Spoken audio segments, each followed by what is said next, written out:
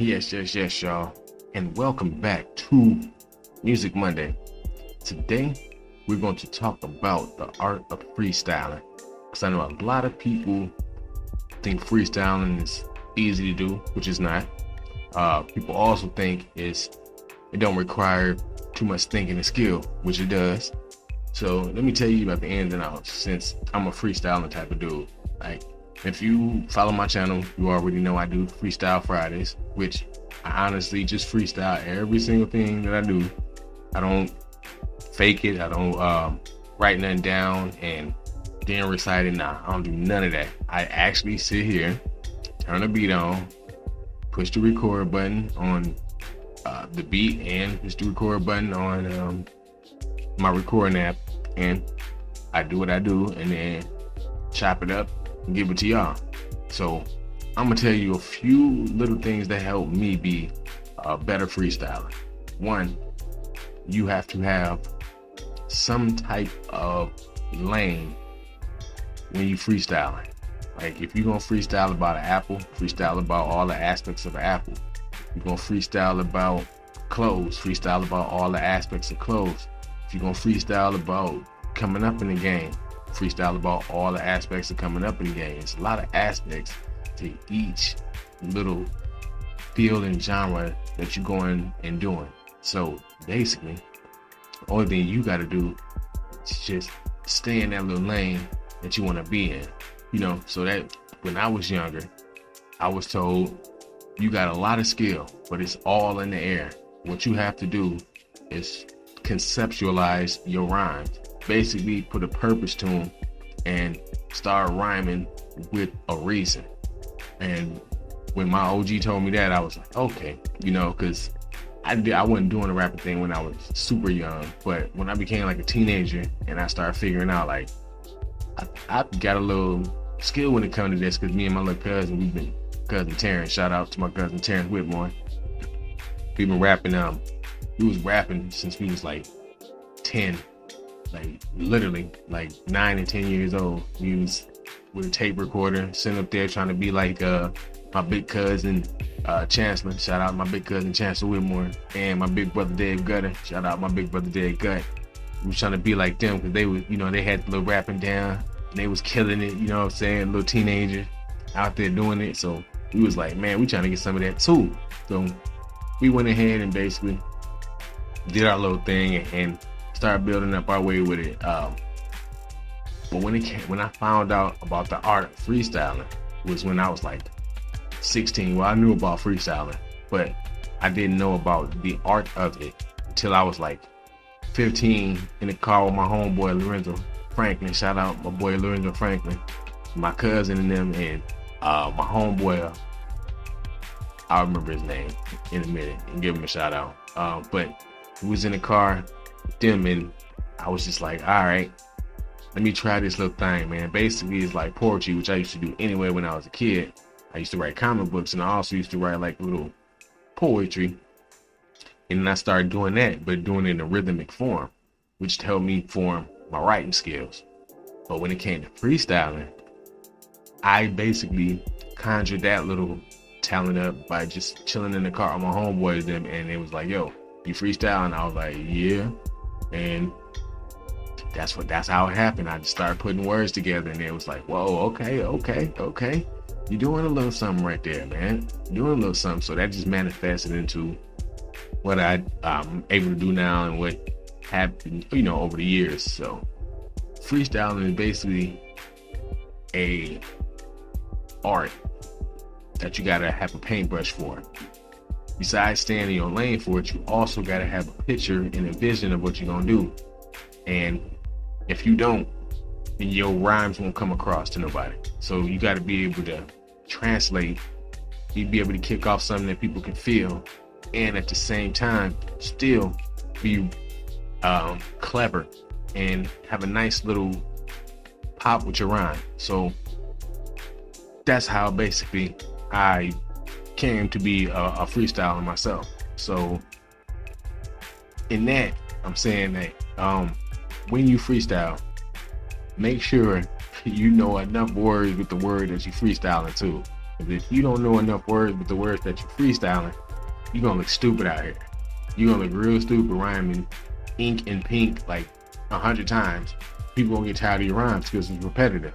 They're gonna be like, man, you can't rhyme nothing else besides ink and pink, you know, or stink and link. You know, you have to have more of a broadened horizon when it comes to the freestyle. And if you have the bigger your vocabulary, the easier it will be for you to freestyle.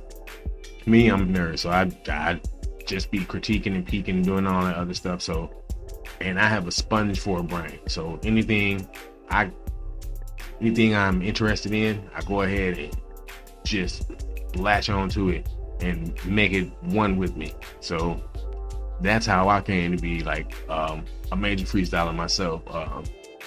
I used to do the battle rapping thing myself too, and that's a good way to sharpen up your skills. But you don't want to go try to freestyle with no seasoned veteran battle rappers, because most of them don't actually freestyle. They got millions of rhymes hosted in their head, and they just waiting to release them whenever they need to upon whoever comes in their vicinity. But me, I feel it's more clever to just come off the top of the dome. You know what I mean? Just right then and there, that moment, what can you think of? And if you do that, it'll make you a little bit sharper when it comes to freestyling. Now, for everybody that think it's super easy, no, it's not. If you listen to anything I done said right now, that don't sound simple. It sounds mentally complicated. You stay on beat, stay on rhyme, have a topic, or have just something that you can ride off of and still be able to match up with the beat at the same time while controlling the crowd. All that is very, very difficult. Now, once you put all those little things I just said before together, it'll be a little bit more easier for you to freestyle with ease. Like, I know it's a lot of people out here, or a lot of artists that claim they got freestyles. Those type of freestyles are just verses that they write then and there on the spot to that certain beat, and they probably will never use that said freestyle again unless they need to go back to it and basically use it for like a throwaway verse or a throwaway song that they're doing with somebody. But besides that, that's not a true freestyle. True freestyle is when somebody get up there and can rhyme about, like, I got a red chair in front of me. If I can get it out and rhyme about the red chair that's in front of me like 100 times, but describe to you that same chair in 100 different formats rhythmically off the top of my dome, that makes it much, much better.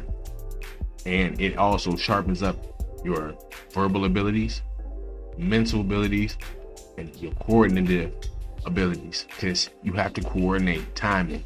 You have to coordinate words together. You have to make sentences first. All that is crazy. My mind works at 1,000,000 miles per hour. So freestyling to me comes naturally, because my mind works like that anyway. My mind works rapid fire. So when it comes to rhyming, that helps me keep my calm. And freestyling helps me keep my calm, basically. When I want to get emotions out that I need to get out, that I don't want to make public, I do it through way of rhyming, because I can basically beat up, I can basically beat up the beat and not get in trouble for it. It's just all about releasing stress and anger without physically having to affect anybody or yourself while doing it. So that's just my thing, and that's how I do it. But if you really want to know how to freestyle, man, go to one of the people that you trust. If I know a lot of y'all don't know me, but for all the people that do know me, you know what I mean? If y'all need to know a little bit more tips, holla at your boy.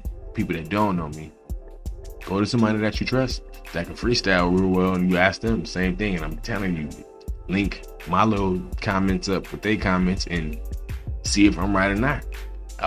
But like I said before, freestyling is an art. I love to do it. If y'all love to do it, man, keep pressing. I don't care how old you get. You could be 92 years old and you can still be able to spit one of the coldest freestyles ever in life. That's why you see Eminem still going strong at the age of 45. Jay-Z still going strong past the age of 40. That's why you see Rakim at 50, in his mid 50s, still being able to kick off some rhymes. It's something that you don't get rid of. being able to freestyle and the ability to freestyle is something that you will have for life. Something that you just don't get rid of, and it's something that you can't just pass on. It's something that you can pass on, but everybody don't have the gene to freestyle.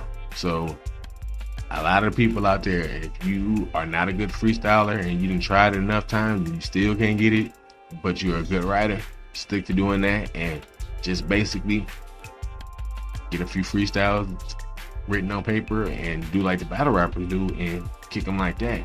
But for all my people that can freestyle like myself, man, it's tough, but it's a fun thing to do. It's a fun skill to have, and it's also a very unique one, because from what I've been told by music teachers, like people that teach music and teach grammar and things like this, they've told me that's a very, very unique ability, and it's cognitively rewarding because it exercises your brain and it makes you somewhat more inept to divulging words and being able to decipher words and react to phrases and knowing nouns, nouns, verbs, adjectives, and all those other good things. So when you got music teachers and grammar teachers telling you that's an amazing talent and they wish that they can do it, then let's stick with it, y'all, so we can keep bringing it until we can't bring it no more, and then pass that on to somebody else. So if you're a little freestyling cat out there, keep doing your thing. You know what I'm saying? I'm with you. And if you're not a freestyling cat, but you want to know how to be a freestyling cat, go ahead and listen to your boy. I'm telling you. So with that being said, this is another Music Monday. I'd like to thank y'all for joining the channel. If you're not subscribed, hit that subscription button, press that like button, then leave a comment. Let me know what's going on. Until next time, this is Dot, and I am OUT. Peace.